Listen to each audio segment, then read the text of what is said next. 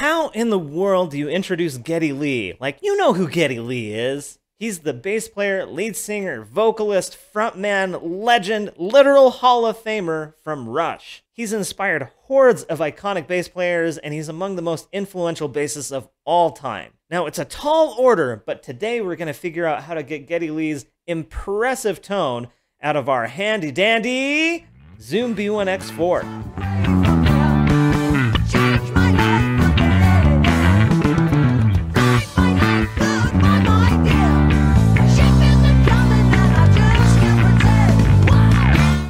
So Rush is an old band. They started in 1968, and in that time since, Geddy Lee has had a lot of time to evolve as a bass player. The one constant through all of these years, though, has been Geddy Lee's forward and aggressive plucking style. So let's take a quick walk through Geddy's setup throughout the years, and then we'll see how to make it work on our Zoom. Believe it or not, Geddy Lee started out, like a lot of us, on a P bass. He's not really known for playing one, but it's there all over Rush's debut album. It was later massacred into this awful teardrop shape, but it did start life as a pretty standard 60s Fender Precision. For Rush's second album, Geddy Lee had switched to a Rickenbacker 4001, which is a bass he is very strongly associated with. I'm just imagining Geddy Lee in the late 60s like watching Yes and going, "Oh, that's the tone!" This was his axe of choice all the way up until Permanent Waves, where he was doing 50-50 between the Rickenbacker and a Fender jazz bass. Said Geddy of the switch, "I stopped using strictly the Rickenbacker around the Permanent Waves or Moving Pictures album. Most of these records are pretty much half Ricky and half Fender jazz. Why the change? Well, it was the shape of the bottom end tone that did it. The Ricky has a great mid and upper range, but getting a great bottom end sound was always tricky, particularly the kind that I was looking for. And that's what I get rather easily on my jazz." Moving forward throughout the 80s, Geddy Lee experimented with other basses such as Wall and Steinberger, but ultimately settled on the jazz somewhere in the early mid-90s and then stuck with that full-time until Rush retired in 2018. As for amps, Geddy is known for using an Ampeg SVT with an 8x10 during the early years, just about like how everyone did in those days, and then later on he switched to a completely ampless setup. Now, there was a brief stint where Geddy was endorsing Orange, but it was pretty short-lived, and basically since about 96, Geddy Lee has been getting most of his tone through rack-mounted Tech 21 SansAmp stuff. Instead of having amps on stage, Geddy Lee was famous for using things like coin-operated dryers and rotisseries, because it's funny. You can't get much warmer tone than plugging into a Maytag, I guess. Geddy doesn't really have much in the way of effect pedals. He instead augments his playing with floor-operated keyboard setups. We're not going to get into any of the synth stuff, but the Zoom does have synth pedals. If you're interested in me trying to do that stuff, do let me know down below. But for today, we're just going to focus on the bass tone. All right, let's shift gears a little bit and talk about the gear I'm going to use today. Let's start with the bass. It's just going to be the Squier Classic Vibe Jazz. Actually recently caught some heat from a commenter who said I was out of touch because I owned nice basses like my Sarek back there. But come on, dude. These jazz basses are great and they're super versatile, and after today, you're going to see exactly why. Oh, and lest I forget, get you some round wound strings. Geddy's tone is super bright, and you will struggle if your strings are like a year old or something. Anyway, let's start with the clean tone, no effects or anything.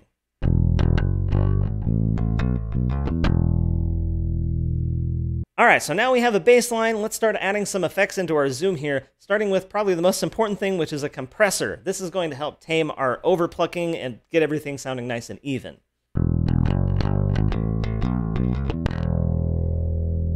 Next, we're going to add in the SVT and the 810 cabinet.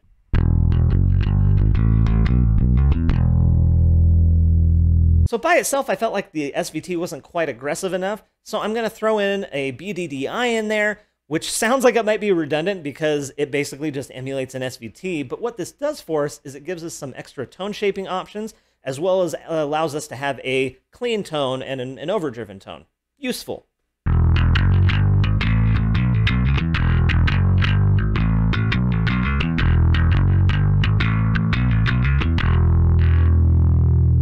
So let's just start chronologically with Rush's first album, specifically Working Man. This song was recorded on Geddy's P-Bass, so we're just going to use the neck pickup on our jazz and turn the bridge pickup all the way off, and then we're going to leave the tone all the way up. And the tone is going to stay right there for all of these clips. Probably the most important part of sounding like Geddy Lee is just getting a super aggressive attack. So keep an eye on my right hand and see how much I'm winding up to really just smack the shit out of these strings.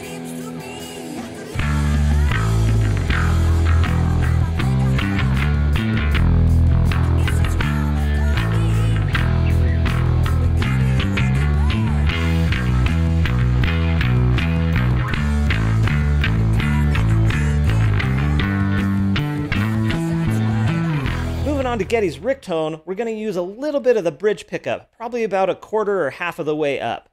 This allows us to keep all of the wool from the neck pickup, but gives us a bit of treble to just kind of poke out there at the top. Now, it's not a perfect recreation of a Rick, but it's close enough given the limitations that we have here.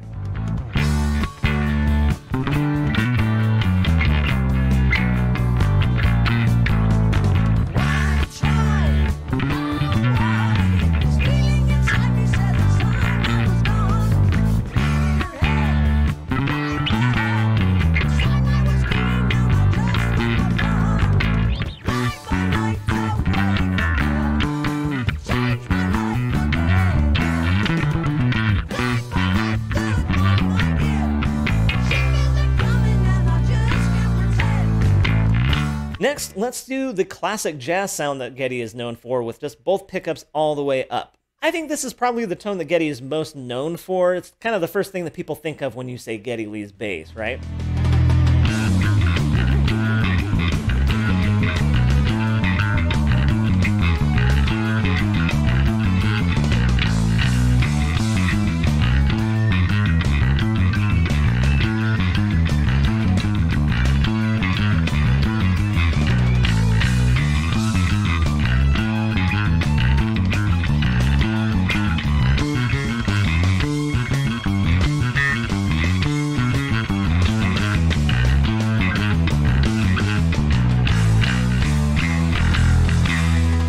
So those are the classic vintage tones, but if you listen to Geddy's newer stuff, both live and on the newer albums, it's a little bit different yet again, even though he's still using the jazz bass. It's a little bit more like hi-fi and saturated somehow. I wouldn't be surprised if he's actually bi-amping, you know, having a clean and a dirty signal and then combining those two so that you get this really big, uncompromising bass tone.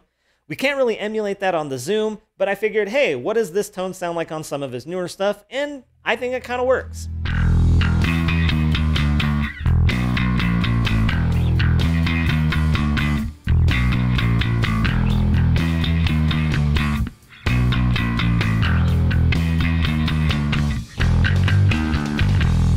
So that's how you sound like Geddy Lee. Let me know how I did in the comments down below, and also tell me who you'd like to see me sound like next. If you're interested in getting the Zoom patch for this or any of the other videos I've done in this series, you can do so by becoming a patron of mine over on patreon.com. A single dollar will get you every single patch I've made in this series up until this point, but the $5 patrons get extra behind the scenes access as well as extra videos, and I'm also planning some merch stuff too. So the choice is yours. Anyway, thank you again for watching. Hit the like button on your way out, and I will see you on the next one.